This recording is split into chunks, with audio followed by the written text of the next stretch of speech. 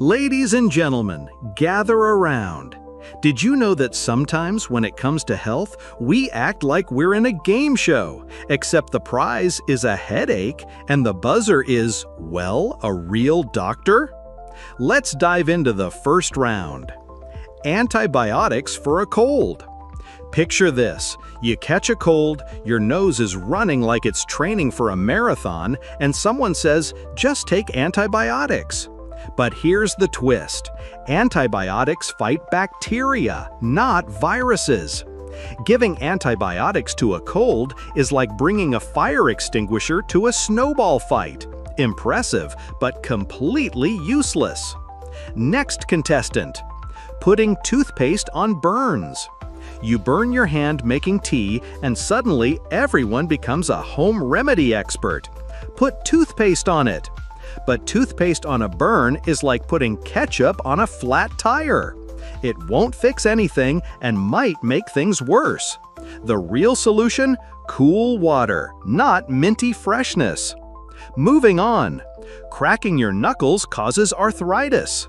Grandma's been warning you for years, right?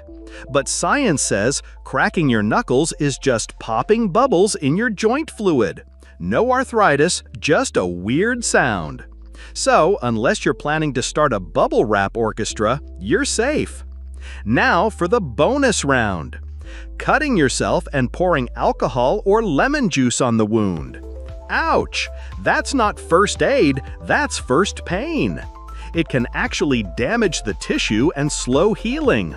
Clean with water, cover it, and save the lemon for your salad. And finally, skipping breakfast to lose weight. Some people think skipping breakfast turns them into fitness models overnight.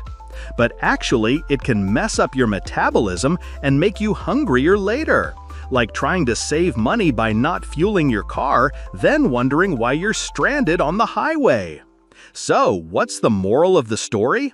When it comes to medical advice, don't trust everything you hear from your neighbor, your uncle, or your friend's cousin who knows a doctor.